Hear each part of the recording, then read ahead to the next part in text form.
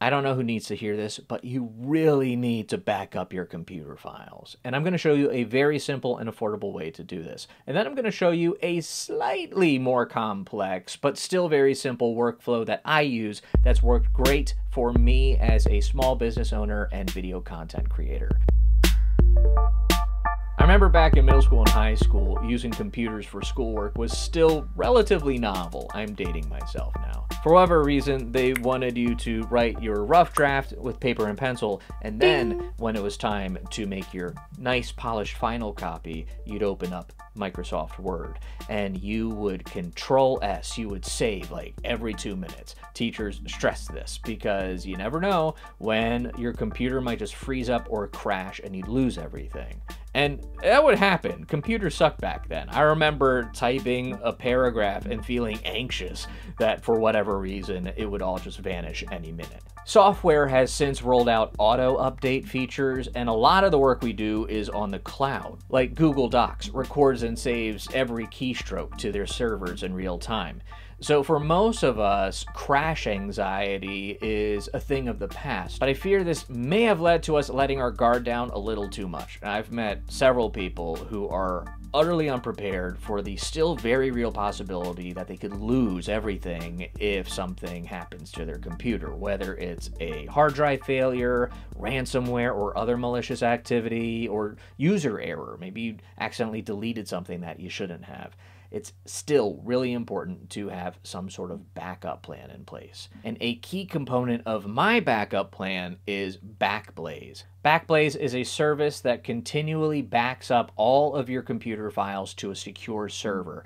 And when I say all of your files, I mean all of your files. For one flat fee, I believe it's $99 a year, you can back up everything on your computer and your external hard drives. I have a 12 terabyte external hard drive hooked up to my computer right now where I archive closed projects, and all of that is getting backed up to Backblaze. If anything happens, if that external hard drive explodes, or I get a ransomware attack, or I accidentally delete something, I have 30-day version history that I can go back, search through, find the files that I want to restore, and download them again to my computer. They even have a feature where they'll send you an external hard drive with all of your files if you want. It's an additional cost. The only downside of Backblaze is it is per device. I can have multiple hard drives hooked up to one computer, but if I had a desktop and a laptop, I would need to purchase a separate license for each computer that I use. There are other companies out there with similar features. CrashPlan is one that I believe allows you to back up multiple devices depending on the plan you pay for.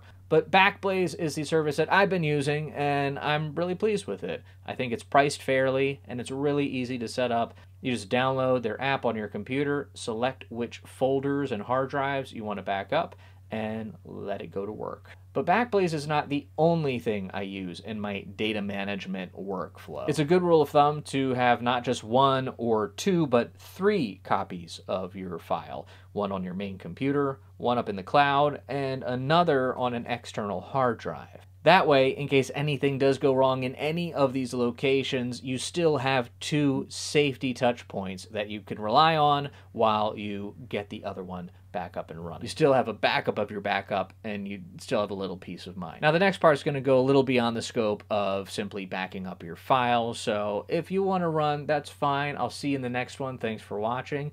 Otherwise, allow me to give you a little tour of my little data management workflow. Before we dig in, it's important to note that there are 2 main different types of hard drives. There are HDDs, hard disk drives, with moving pieces and your data gets scratched into a little disk. I'm explaining this horribly. And then there's SSDs, or solid state drives, or flash drives. Now, solid state drives are a lot less prone to mechanical failure because there are no mechanics. This hard disk drive has moving pieces, so if I drop this, I'm in trouble. Whereas this guy has no moving parts, it's a lot more robust, and data transfer speeds are a lot faster on solid state drives. And because it is a lot faster, I will keep my live projects on this solid state drive. I have my software on my main computer. I try to keep that pretty clean and just limited to the actual applications, Photoshop, Final Cut, what have you. But the files themselves and the video recordings, the things that I'm working with, I will put on an external hard drive, otherwise it will clutter up my main computer really fast. So I run that off of the SSD. There's no stuttering, it's that fast. And then when I am done, when this video is edited and uploaded to YouTube, in about a month or so, I will probably move all of the closed projects to another hard drive I have under my desk, and this is an HDD, a hard disk drive. I think this is a 12 terabyte drive that I paid like $200 for. It was very economical, and I'm not constantly like pulling files up and down from here, so I don't really need to worry about the speed, but it still is a nice place to store and archive my projects. And then everything, my main computer, my solid state drive, and my archive hard drive all get backed up to Backblaze.